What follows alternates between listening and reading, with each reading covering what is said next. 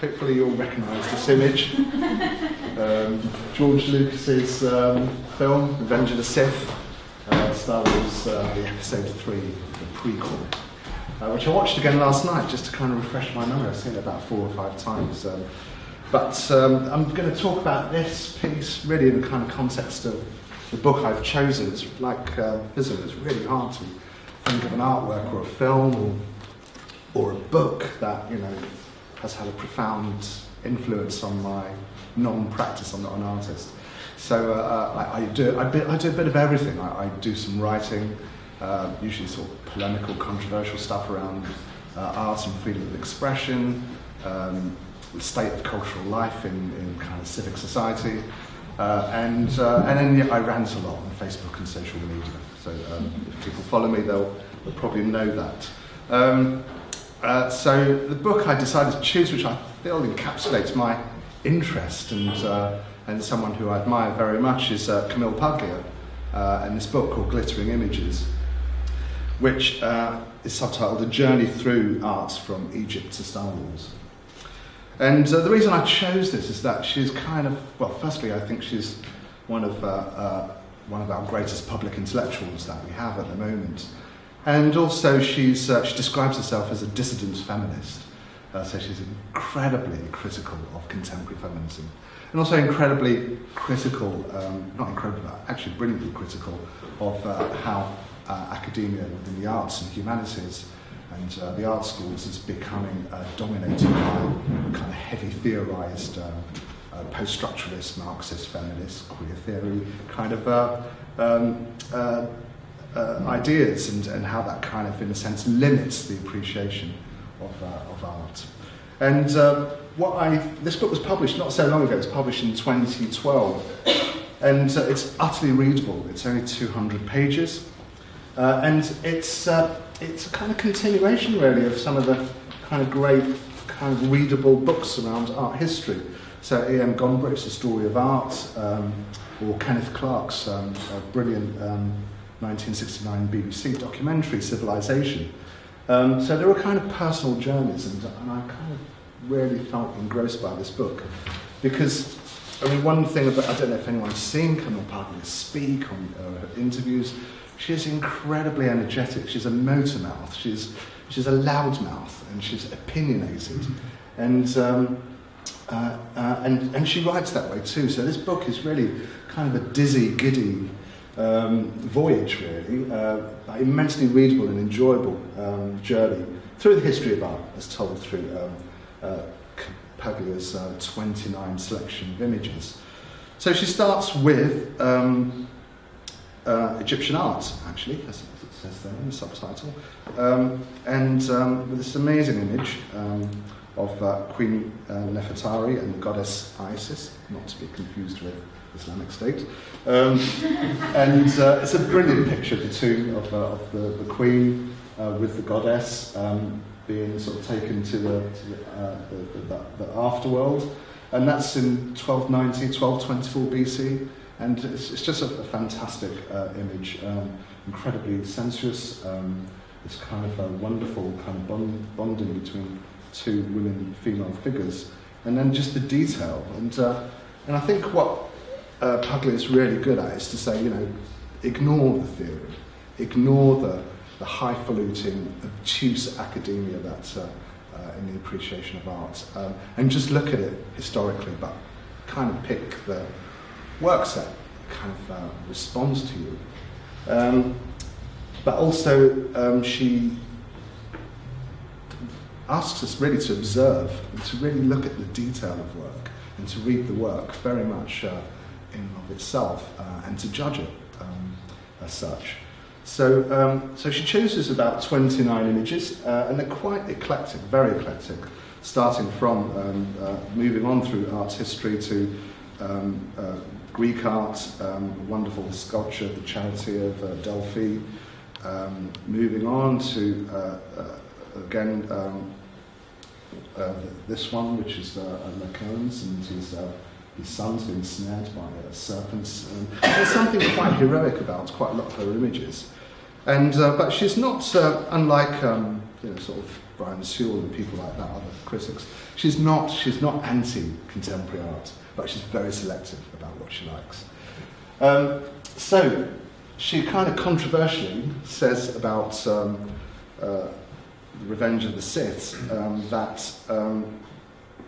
it's probably one of the greatest works of the 21st century.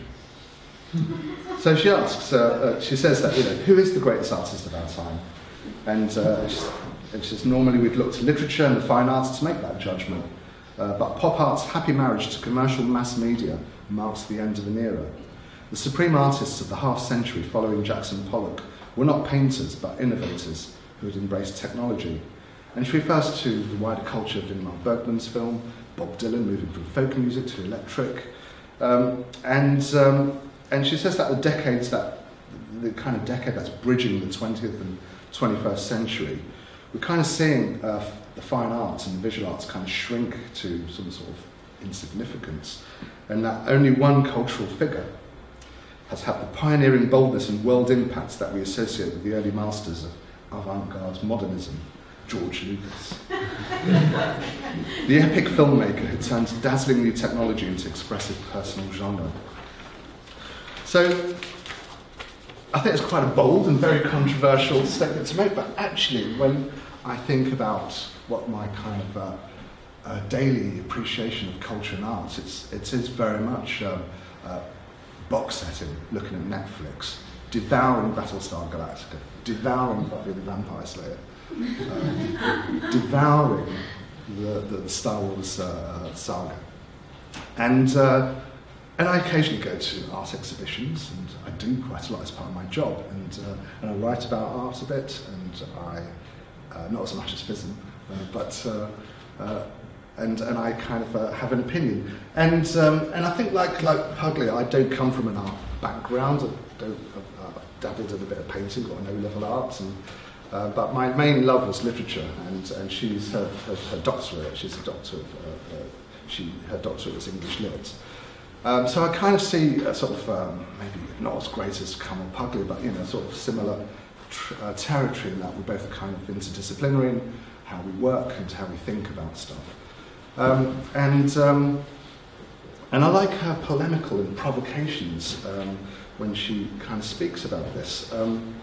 And as I said, she's not anti-modern arts. The book refers to Picasso's Les Demoiselles d'Avignon, George Gross's work, but also sort of other controversial ones. One artist, I must quickly look for it, of the 20th century.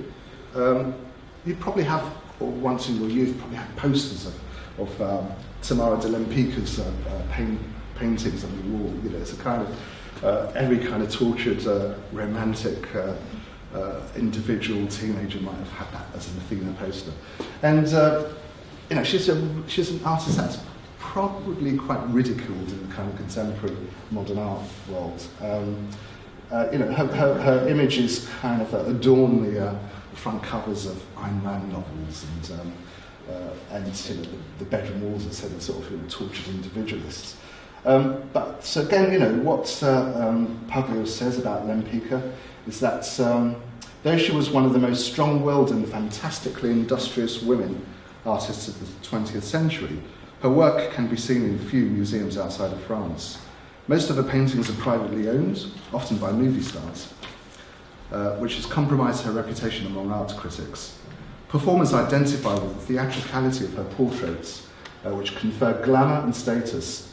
In contrast, and this is where she really pulls no punches, the favourite woman artist of mainstream feminism is Frida Kahlo. Because of her folkloric themes, her militant communism, her marital humiliations, and her ailments, accidents and surgeries, which she graphically detailed in grisly paintings of symbolic martyrdom.